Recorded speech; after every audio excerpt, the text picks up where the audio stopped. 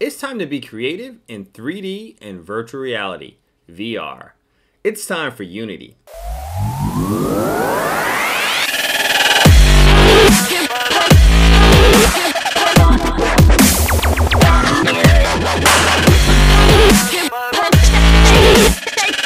In this tutorial, we're going to continue our journey down the VR Beginner, the escape room from Unity Learn. In the previous videos, we completed these steps. We're currently here. Add and configure an interactable object. Will take about 20 minutes to complete. We'll click continue. Number 1, overview. In this tutorial, you'll add your choice of object to the prototype, figure the object, add interactivity in VR. Test the object. Let's go ahead and press complete. Before you begin, in this tutorial, you will use the VR Beginner Unity project and your VR hardware. Before you begin, open the VR Beginner Unity project. Check that your hardware is ready. If you're using Oculus Link with the Oculus Quest, enable and connect this now Oculus app. Again, Oculus Link only works on PC. I am on a Mac, so I'm going to have to select Android build to deploy this. Press mark step as complete. Add a new object to the scene. Now that you can teleport to one of the table boxes, it is time to add an interactable object to the experience. We've created a few different object prefabs. You can add any one of them in this tutorial. To add a new interactable object to your scene, in the project window, navigate to the Assets VR Beginner Prefabs Tutorials Object folder. So over here, I'm already at a location, but let me show you how to get there. I'm going to go to Asset, VR Beginner, Prefabs, Tutorials, and then Objects. So these are the objects we can interact with. Select one of the available objects. Drag your chosen object prefab scene view. In the toolbar, select the Move tool and position the object top of the box table near your teleporter. So I can drag in that, drag in a fan, drag in that, drag in whatever that is. Toothbrush. Now it wants me to use the Move tool to position these objects onto the table. So I'm already selected. The Move tool is actually here. So I'm just going to move these guys around. I have a toothbrush. I don't want it in the table. I kind of want it on the table. The fan over here. The blower over here. The laser pointer. And again, you can add multiple of these. So I might just drag another fan, double bubble shooter, another bubble shooter, and there's a bunch of toothbrushes everywhere that you can interact with. Again, if I don't like where it is, I can simply use the Move tool and reposition it to where I want it to be. So I think that's pretty good.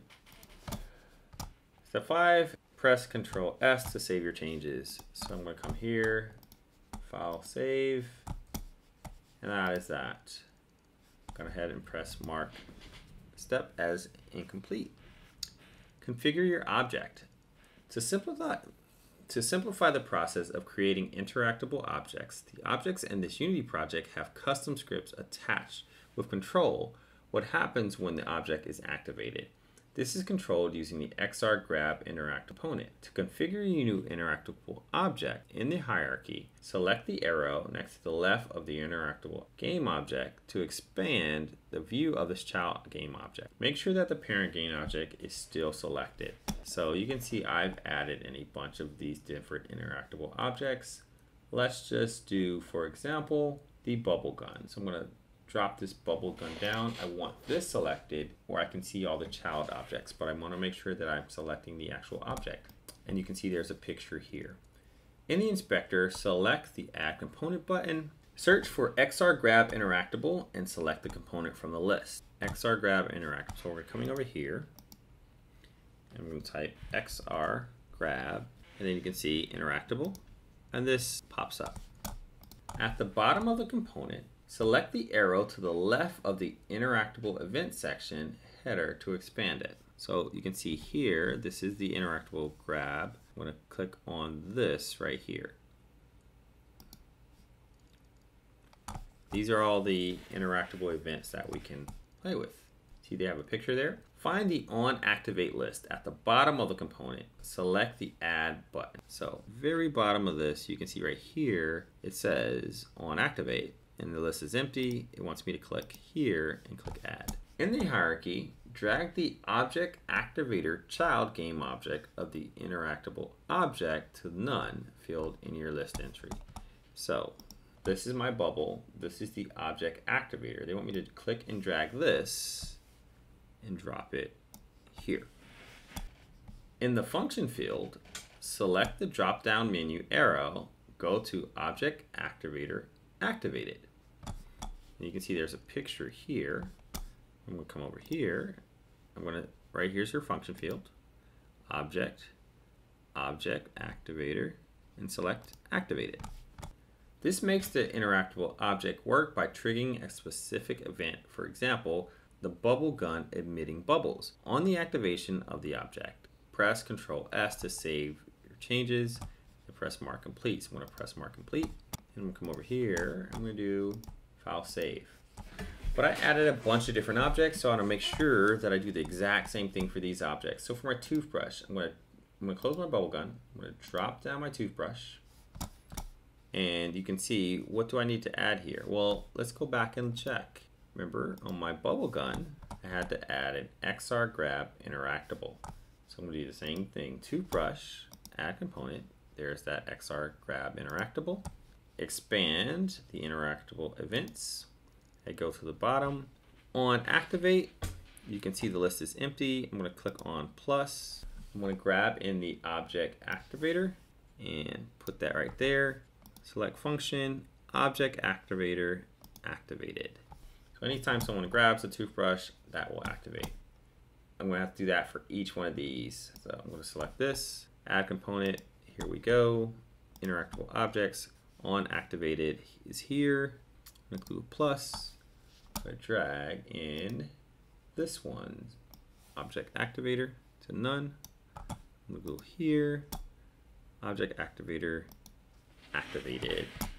So now these two are done. This is done.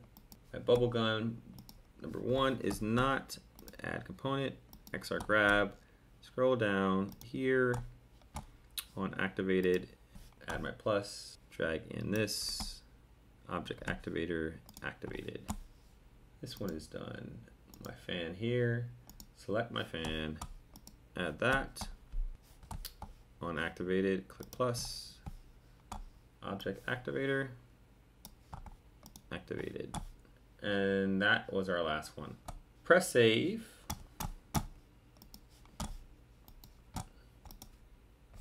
Test your interactable object. To check your interactable object works properly in the Unity editor, toolbar, press the play to enter the play mode or build for your Oculus Quest. Again, if you have Oculus Link software on a Windows, you can simply select play and it will work. If you have a Mac like me, we're going to have to build it. Fast forward on your controller to the display to the teleport array. Use your controller to touch the teleporter base with the array. Release the thumbstick to teleport, transfer yourself to the box where you've placed your interactable objects. Reach your interactable objects and press and hold the grip button to pick them up. Press the trigger button to activate them with the interactable object. If you're testing in the Unity editor, remember to select play on the toolbar again to exit the play menu. So go ahead and press mark complete. If you're on a Mac, you're going to go to file, build settings like I have. Make sure you have Android. You can see I have my Oculus Quest connected. If you don't, you can select refresh, or if you have multiple ones, then you're simply going to do build and run. I'm going to overwrite my previous prototype, so I'm just going to click save and replace. I am at the box. I want to go over there to my teleporter. Here's all of my stuff. So I'm going to grab this, and when I press the trigger, you can see the butt. I'm going to put that one down. Let's do this toothbrush. You can see it's shaking. It's pretty cool. Now I have to reach for this. And the fan. You can see the fan works. And I can throw stuff.